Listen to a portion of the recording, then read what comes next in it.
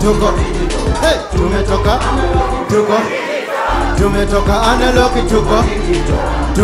analog tuko digital, tuko digital. Please show your love for one and only Smart Joker. Sasa confirm kama mwenye ako karibu yako ni mtu. Wenye hawaelewi Kiswahili, confirm whether something that is next to you is tangible. Na kuambia siasa. Siasa yani siasa imeaffect kila mtu, si ndio? Si ndio? Lakini haijawaffect vile imeniaffect mimi. Mimi imeniaffect kabisa. Mpaka kila kitu nikiona mimi naona kama ni siasa. Juzi mimi nimeenda kwa ule mama mwenye anatupikianga chapo. Anapikanga chapo nyingi zinapanga mpaka zinafika hapa. Kama korofa. Sasa mimi sikuwa naiona kama chakula. Nilikuwa naiona kama petition.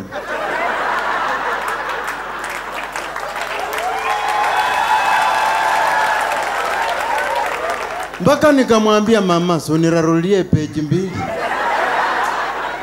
Niende nisomange pole na Amika Sukurai. Najua mnajiuliza Amika Sukurai ni nini? Ni chai. Siasa zimenichanganya. Alafu hiyo chapo nilimuitisha 5. Nikakula ya 4 nikapata ajepika vizuri. Nikamrudishia nikamwambia hii hawajazai. Na hivyo ndio niliinalify.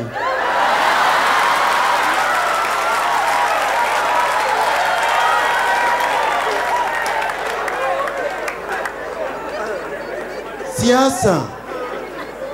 Kukaa kitoko nikaona sijashiba hizi chapo 4. Nikamwambia mama niongeze 5 tena.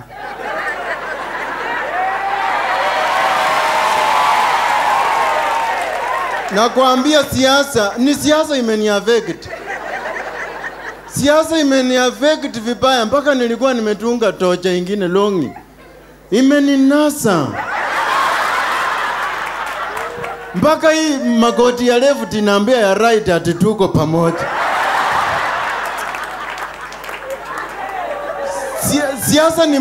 Siasa ni mbaya imeniaffect mpaka nilikuwa huko nyumbani nakula kwa restaurant ingine huko Kibra. Environment yani mpaka mimi ndio naitishia, naithreaten. Nilikula nikashiba, a mix of everything. Buffet. Sasa nikitembea nilikuwa a moving buffet. Na kuambia nilithreaten environment. Bahati mbaya nikatungiwa nangos. Ati niende huko Tao Nyayo House. Kumbe ni kupanda lift. Na mimi unajua si kukwama kuthreaten environment. Wacha niende nifinye lift. Ikafunguka vizuri nikajipata peke yangu. Environment yenye iko conducive. Nilitawala hapo ndani. Nilifanya mambo. Unajua vile unajilusen, si ndio? Unajiwajilia mundu mulakule. Sasa nikathreaten hiyo environment first floor. Kitu ikaniambia nikiendelea kwenda nitaiwacha hii first floor. Kwa lift. Ikaanza kupanda mimi nikaiwacha first floor.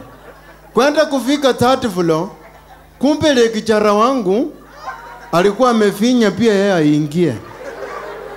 Akaingia akanipata uzuri, akaingia na tuesecute tuwili. Yaani tusilei queen.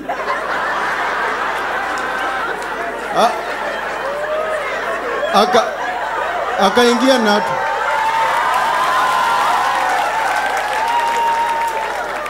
Siasa imenifundisha mambo mingi na imeni-influence kabisa siasa. Ama hero. Na tarehe 20 Oktoba inakuanga siku ya mashujaa, si ndio? heroes. Na wanaume nataka kuwaambia, hawa matemu ni kama matawa ya kulevya.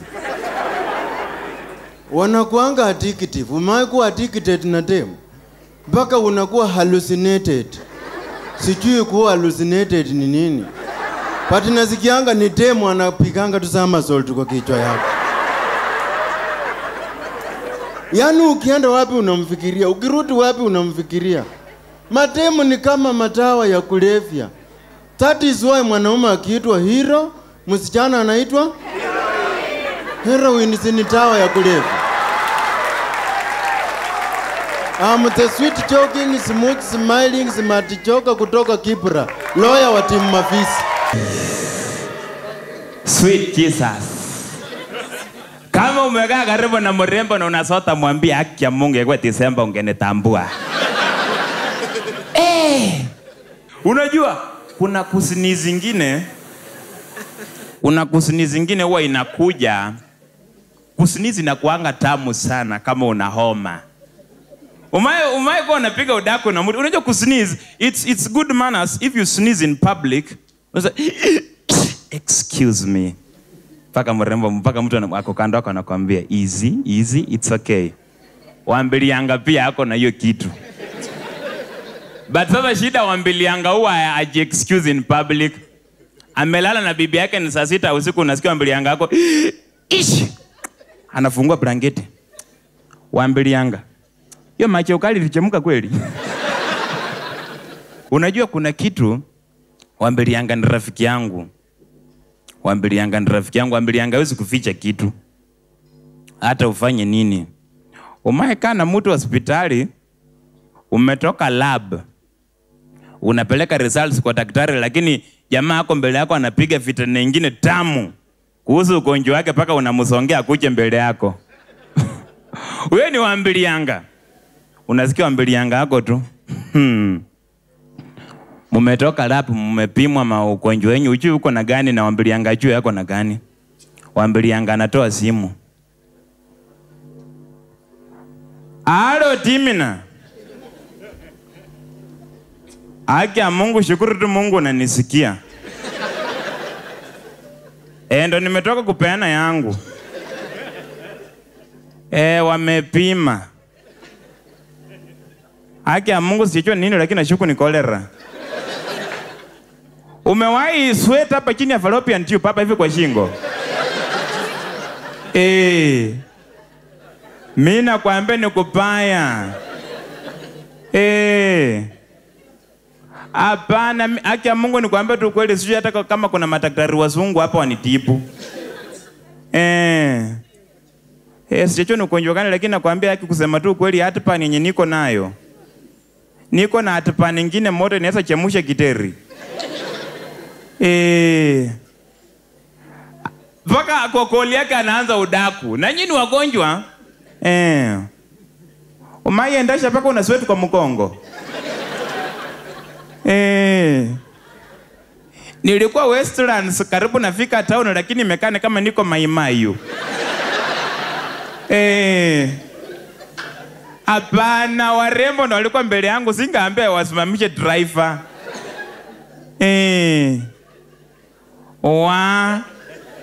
Mimi nakwambia ni kunoma. Mpaka anaanza udaku ya village. Hapana, Wambilianga alifukuzwa. Hata hakumaliza wiki 2 Nairobi. Watu wageni walishangaa ati mbona anakaa kwa pafu 1 hour. Kwa hot shower. Ati watu wa nyumba walishangaa mbona Wambilianga anakaa kwa pafu 1 hour kwa hot shower, ati na mbona sukari na majani inapotea. Kumbe Wambilianga alikuwa anaingia kwa pafu na sukari na majani na kunywa strong tea mbaya sana.